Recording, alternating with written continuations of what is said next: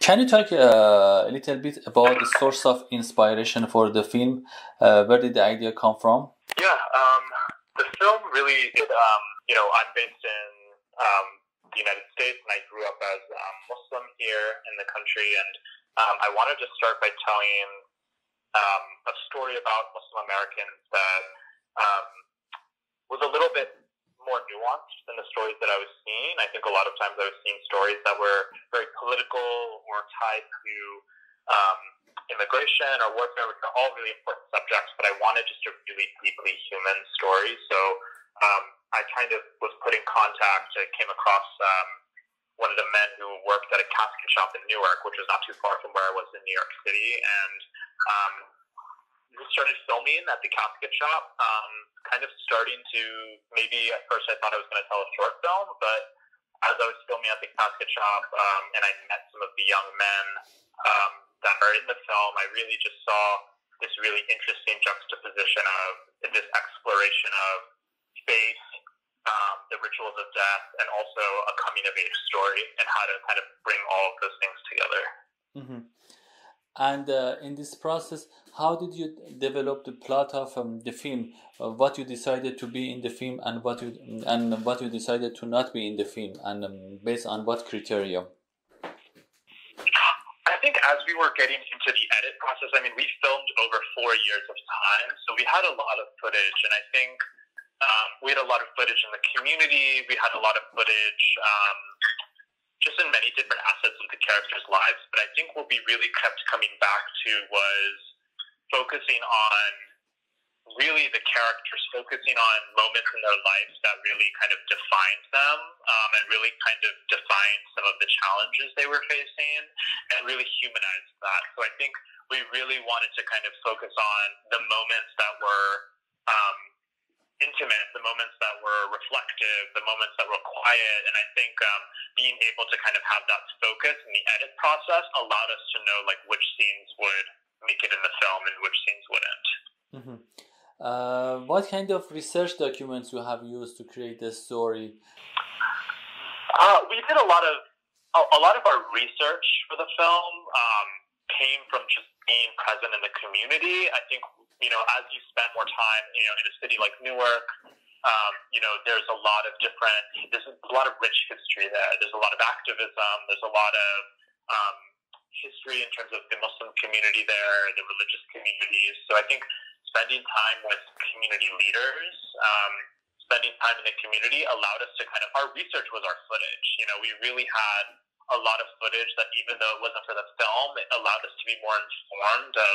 You had also a tragic experience of your father and your grandfather dying during the film project. I was wondering if you can say a little bit about these tragic stories and how it impacted your filmmaking process. Film washing, going from filming washing to then performing a washing for my own father was really challenging. I think it was very surreal, but I think what it allowed me to do, especially in the editorial process, was really kind of like connect with my subjects in the film in a very different way. And I think in the editorial process, the film became more reflective. It became quieter. It kind of, the editorial process was kind of woven together and like threaded together with this understanding of what grief does, what new perspective it gives you. So I think it's allowed me to see my film in a completely different way, and it's allowed me to see the meaning of some of these themes in different ways, having lived through the experience of grief and loss and the process of making a film about grief and loss. I have a question because this is the story of an immigrant Muslims in the US, which is told from very subjective perspectives, and so it's not that you didn't look at this question from a political perspective. It is a new strategy of narration that you used. What were the difficulties and opportunity that you see in using this unique take on the subject? Yeah, I mean, I think, the biggest challenge, I think, anytime you're trying to do something different with filmmaking or storytelling, is you're battling against kind of preconceived notions that people have that they're going to come into the viewing process with. And I think for us, it was about creating something that was outside of the norm. I mean, this is a film that requires a lot of patience. It requires a lot of reflection. It requires a lot of vulnerability for anyone who's watching it. And I think, a lot of times people don't have that coming into the film, but we want them to be able to be affected by it and know that they're watching something that feels different, that feels human, that feels empathetic. So it's kind of like, it is a kind of radical filmmaking in and of itself, but it looks very different than what we think of when we think of radical filmmaking. I mean, it's radical in its quietness, it's radical in its reflectiveness, and I think that in and of itself is kind of a statement that we're trying to make. We're trying to bring a different type of narrative to the table, and hopefully, films like this will hopefully push the envelope or push the expectation of what we think of when we think of a Muslim American film. Why you decided to shoot the film in black and white? Yeah, that was always, it's interesting because the film was always meant to be in black and white. There was never a version of the film that was in color. And I think it was because, there's two main reasons. I think the first reason is we're kind of walking this fine line between exploring grief, exploring these rituals of death and spirituality, these kind of bigger themes. And we're also kind of exploring these kind of coming of age narratives. So what the black and white does is tonally, it allows you to kind of walk the line between the ways in which those two spaces are completely interconnected with one another. And the other thing that's really important is when you take away color, you're meant to just focus on the kind of textural details of what's in front of you. So if you're seeing a body washing on the screen, if you're seeing the kind of, the sawdust from a casket being built in a casket shop, rain falling on the window, those textural details take on these, profound sort of meanings in ways that they wouldn't in color. It allows us to kind of project some of these themes of faith, redemption, loss into those small textual details of the world, and it hopefully enhances that sort of intimate viewing experience that was so important to us. Mm-hmm.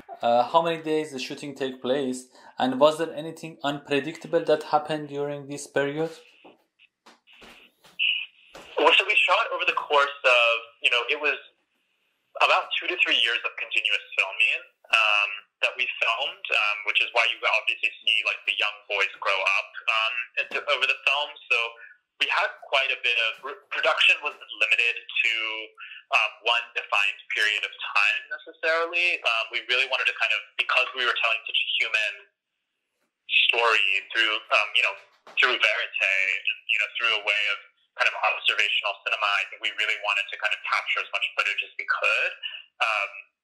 And then, but we did film a little bit through the editorial process too. So I think ultimately we ended up coming to around like 3 or 4 years worth of footage that we captured. This is your first feature film. How did you manage to secure the fund? Was it easy? What process you take to secure the fund?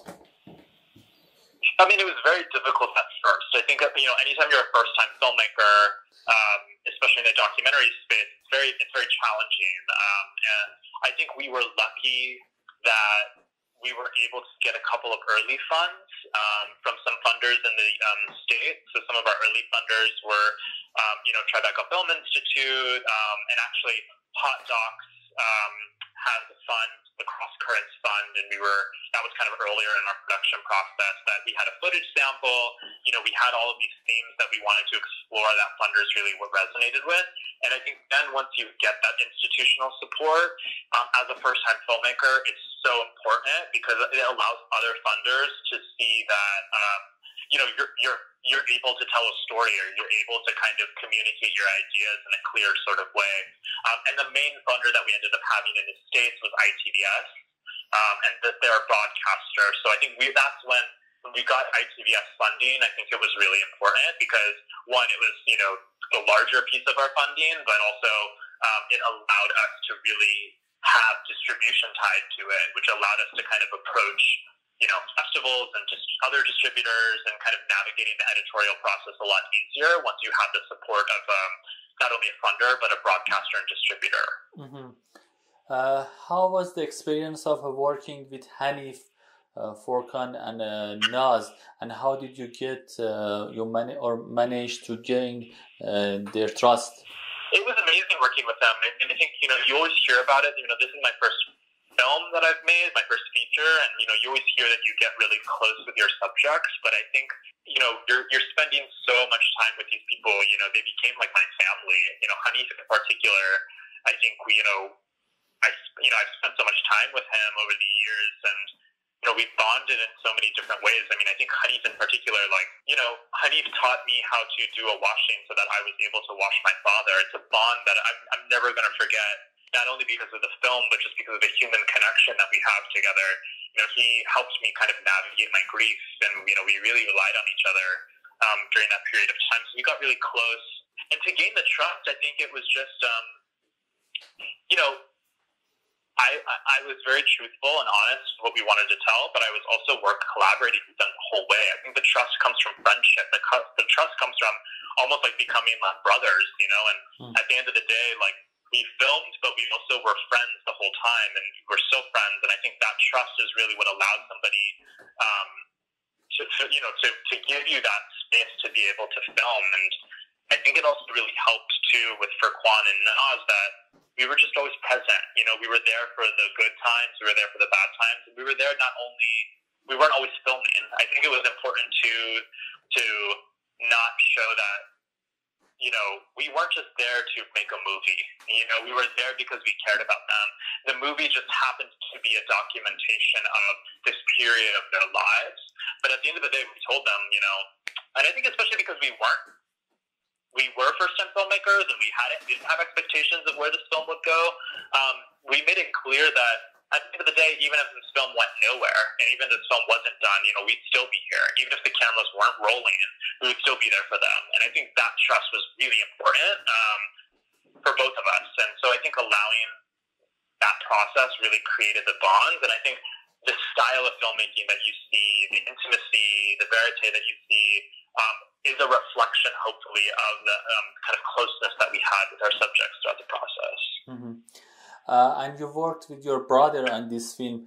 Do you have anything specific to say about this family relationship and working experience? Yeah, it's very interesting. I mean, I never thought that I would, you know, growing up, I never expected to, you know, be making films with my brother where I am now. But I think what's really interesting about the documentary process too,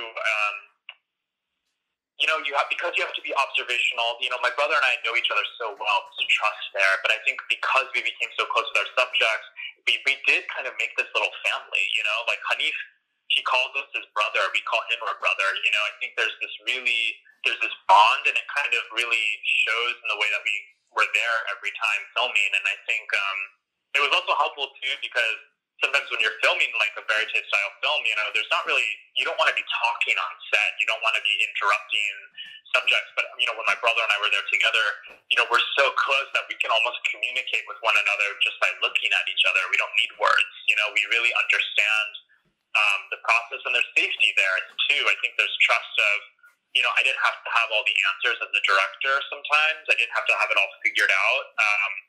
And same for him. This was the first feature film that he produced. And so we were able to kind of teach each other and grow together. That was very natural for us because we've been doing that our whole lives, you know, figuring things out, navigating these processes together. Yeah. And in terms of the relationship with your cinematographer or director of photography, how was that experience? Are you very into calculating everything beforehand? What was the rule of improvisation? I'm also wondering in the film. Well, I shot most of the film, so the relationship was mostly with myself. But we did shoot a little bit with the cinematographer, this amazing cinematographer based in New York that I had met. And we brought him in to kind of shoot some, interestingly, like once we got the film in a really good spot, and we had most of the verite film, there's some moments in the film that are really, I want to say, like a little bit more stylized in some sort of way. Like we have textural details of hands running along the water to kind of represent, you know, the body washing process, and some, you know, really intimate sort of details that I was able to collaborate with this amazing cinematographer, Amir, and Amir who's the cinematographer that I collaborated with. And, you know, we shot with Hanif, you know, so that was also a strange process because I was the only one that was filming, and, you know, it was just me and Hanif for for 3 years at that point, and bringing somebody else into those spaces, into the casket shop, into the mosque where we would pray. It was really interesting, but I think what was really helpful for Amir was that he could see how close I was with the subjects, and it allowed him to feel comfortable to kind of step into those environments and film a little bit. And we did have to plan a little bit beforehand because I was filming so much.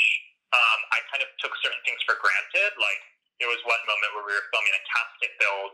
Because I had filmed so many casket builds, I knew exactly how to move around that small room with Hanif in a way that was kind of second nature to me.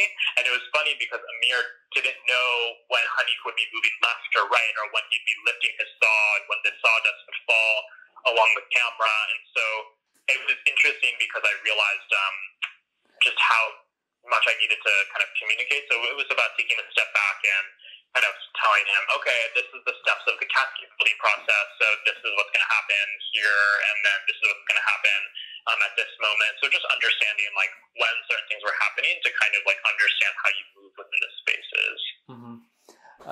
The film was supposed to release in theaters, but with coronavirus, your plan surely has been changed.